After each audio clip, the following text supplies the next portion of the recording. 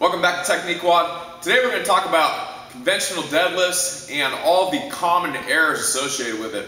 So we've talked about squatting and other deadlift variations, and a lot of the technique points are very similar. Heels on the ground, vertical shin, knee over toe, neutral spine, shoulders back, everything in good alignment. So we've really been hammering home those points. Today we're going to talk about some things that can go wrong and very common errors that you'll see, especially when people are trying to pull max weight. So again, regular deadlift, I'm all the way close to the bar, especially if you're a person that has a short torso and longer limbs like I do. You're going to be very close to the bar. I'm going to bend at the hip as far as I can, still keep a neutral spine. I'm going to bend my knees just a little bit until I am all the way down the weight. Shoulders back, drive through the heels, squeeze butt up top. I'm standing up and I'm not leaning back. From the side, again, I'm all the way up to the bar, vertical shin. I push my hip back, I maintain a neutral spine as far as I can, and then I bend my knees all the way down to the bar.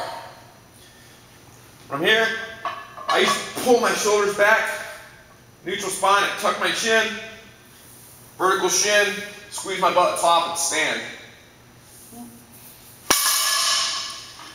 Common errors.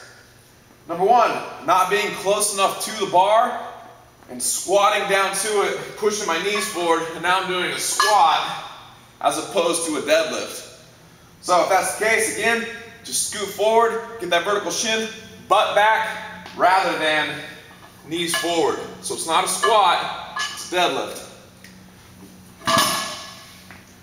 Point number two, even if I'm in good position, if the weight's heavy, if I'm here, the weight's heavy, and I start to pull, my butt will rise, and then maybe I'll pick it up, maybe I won't. But I never want to be into this position here, where I lose position, and then just use all hamstring and hip at the top. Okay? I want to keep that neutral spine, and keep my butt down until I pass my knee and then my hips come forward. Obviously, rounding your back is another fault, very common, and often hand in hand with the last error, is that my butt will pop up and my back will round at the same time, and then I'm pulling with a flexed lumbar spine, and I'm looking to eventually get injured as a result. One more point. If I pick it up all the way and then I overextend at the top, I'm looking to get some type of hyperextension or spondylolisthesis type injury where due to hyperextension I'm tearing my back and I'm kind of kinking my back, and as a result I'm bound to get some back pain eventually. Other common errors, I got one more.